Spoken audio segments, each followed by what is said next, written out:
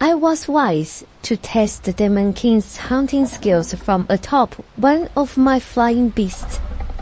When he stumbled down a small rock formation, his eyes glowed with that familiar hatred, and suddenly he proved deaf to my command.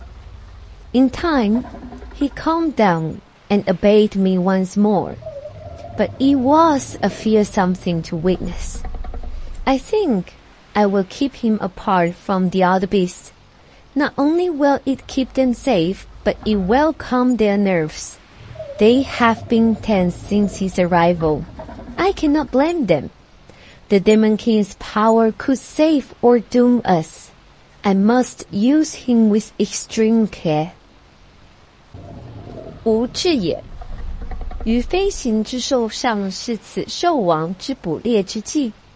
当其跌落碎石之下，念犯旧时之愁光，旋即不听吾之号令。然不多时，其又重归我之掌控。两观此事，人乃凶险之计。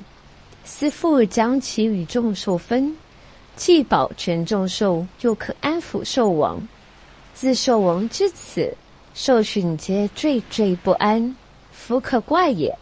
兽王之力既可乘我，亦可亡我，使其力须胜之又胜。